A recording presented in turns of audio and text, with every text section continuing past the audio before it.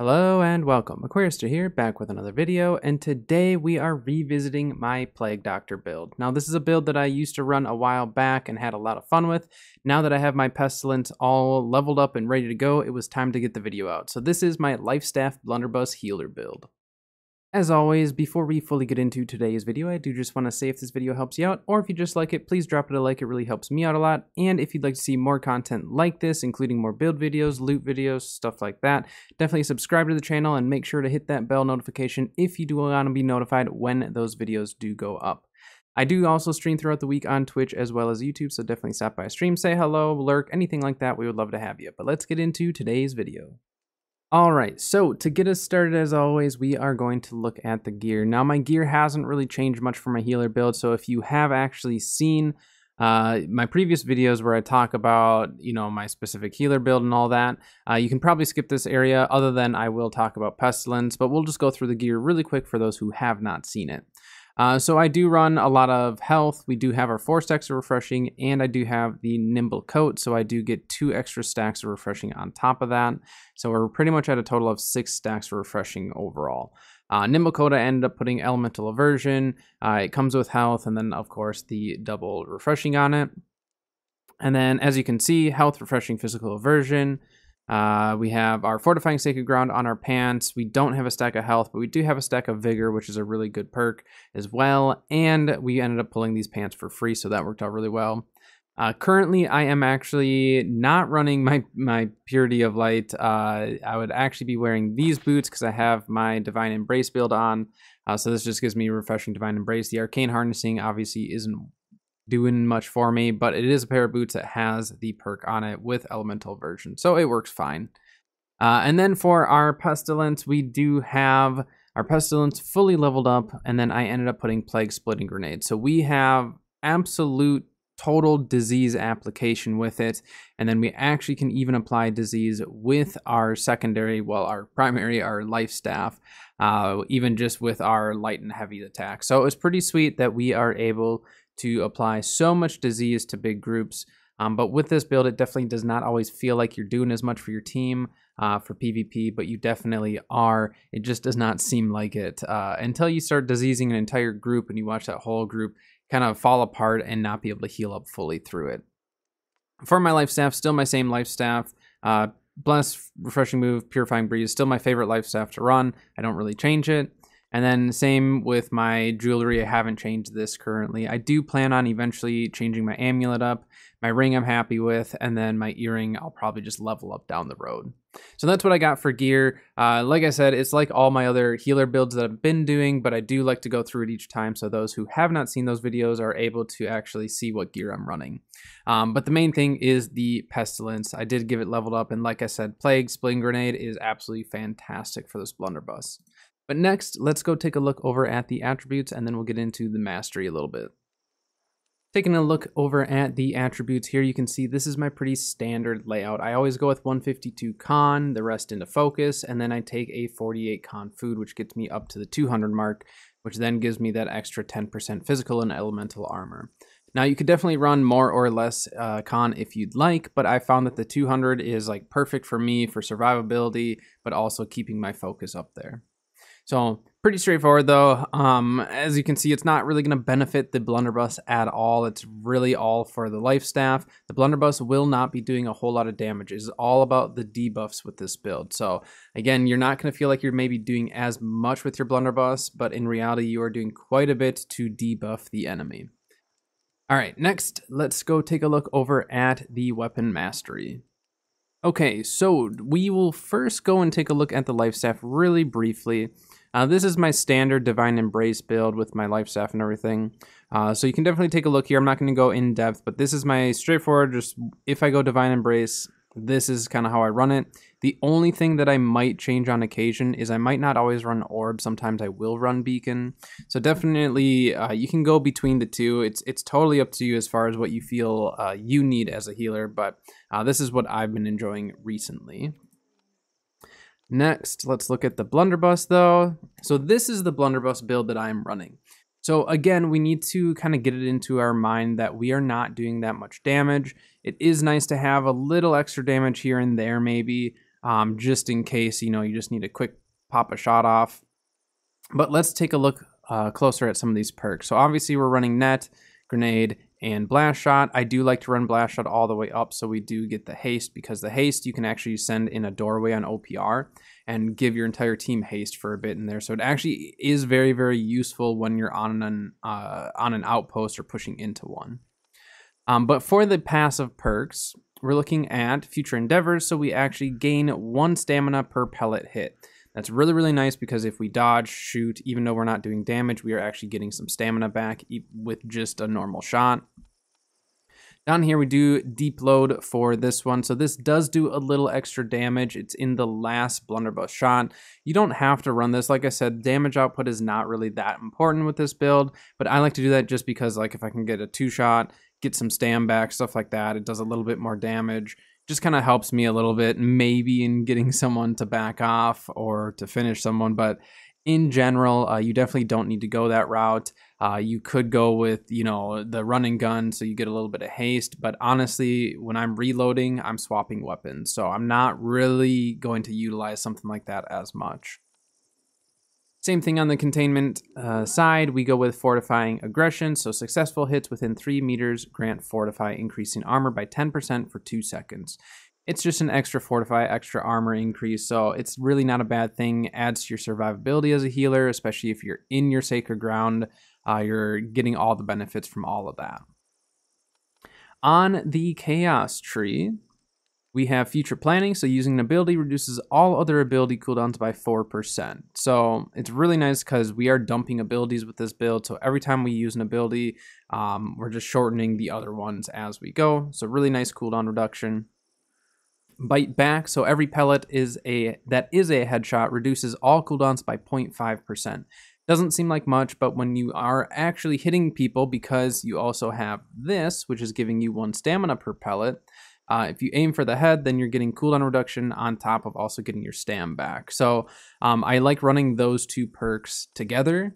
You won't always get a headshot, obviously, but if you can, either way, you're still getting the stamina back, even if you miss the headshot. So I do like to run those 2 perks together for sure. In the top right here, triggering an ability grants a 3% fortify for 10 seconds, stacks up to 5 times. So you can actually burn through those abilities like we were saying. You can get, let's say we just do 3 abilities, that's a 9% fortify, plus if we're within 3 meters, which typically we are for a blast shot, then we're up to almost 20% fortify just for using our abilities. So really, really nice way to go about getting a little extra armor, some more survivability. And then on top of that, we have Last Chance. So with Last Chance, whenever you take a hit and your health is below 50%, gain Fortify, increasing armor by 30%. So you can get a 30% Fortify from there. And then let's say we use all 3 abilities, plus we're within 3 meters, we're looking at around 50% Fortify. So survivability, even if we're in light armor, is pretty awesome. And then if we're running Orb of Protection, you get another 20% on top of that. So you're sitting at about 70% Fortify after dumping all your abilities if you're below 50% on top of that. So it is definitely a way to survive. It can save you when this triggers, when it procs, you'll see it, and then that is kind of your sign to get out of there. And then for our last perk over on the Chaos Tree here, we do go with Double Down. So once every 30 seconds, your next ability used will have its cooldown reduced by 50%.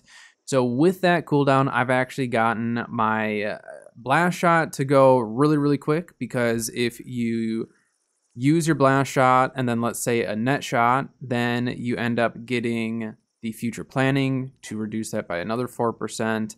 And then if you hit them in the head with your regular shots, then you get even more of a cooldown reduction. So you can actually get blast shots or any of these really to come back really, really quickly, because they all have, well, net shot's a little bit lower of a cooldown, but with splitting grenade and blast shot, we're only at 21 seconds. And again, I do have Nimble Coat and all that, so I do have extra stacks of Refreshing, but I do highly, highly, highly recommend the Double Down for the ability because it is fantastic with the way we are utilizing Blunderbuss. It's a very, very different way of using Blunderbuss. You are not going to be doing damage. You are all about debuffs. And then with your Life Staff, you're all about removing debuffs or healing or anything like that. If you run Splash of Light, you're removing even more debuffs. So it just kind of depends on how you want to play your Life Staff build. But honestly, with a Blunderbuss, it is a really, really fun way of playing it because you have decent mobility with it between net and blast shot, and people do not expect the healer to blast shot them if they do push them. So I really like it. The Double Down allows you to get a little extra escape as well if you use net or blast shot first. So this build, though, like I said, it's been working fantastic for me. Definitely tweak some things if you need it, but this has been the one that's been working really well so far. Okay, so next we are going to look at a little bit of gameplay of me in some OPRs, just running around with the build. Like I said, it's very fun. I don't recommend it for PvE so much, but for PvP it is fantastic. So enjoy some gameplay of my Plague Doctor build.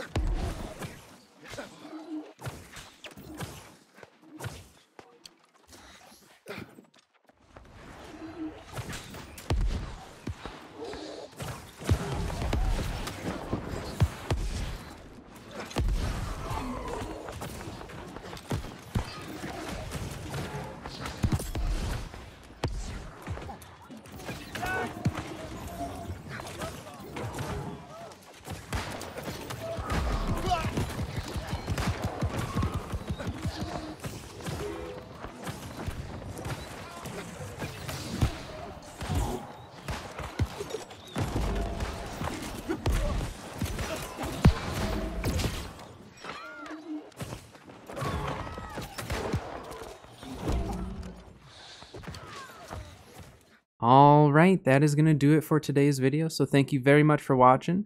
This has been a build that I've had a lot of fun with for quite a while, and with the addition of Pestilence, and now that I finally got mine leveled up, it has become even more fun to play with it. Like I said though, it does not feel like you're maybe doing as much until you start getting into some of the group fights, or until you start focusing some of the healers, because once you start focusing those healers, and with the way disease works now, it is fantastic because you're reducing their outgoing healing and their incoming healing. So if you're working with like another DPS or anything like that, try to really focus down, and I think you'll have a lot of fun with it. But I've really enjoyed it. It's been a great build for me. I don't play it all the time, but it is very fun on occasion to run in some OPRs or just PvP in general. But that is going to do it for today's video. Until next time, I'll see you guys later.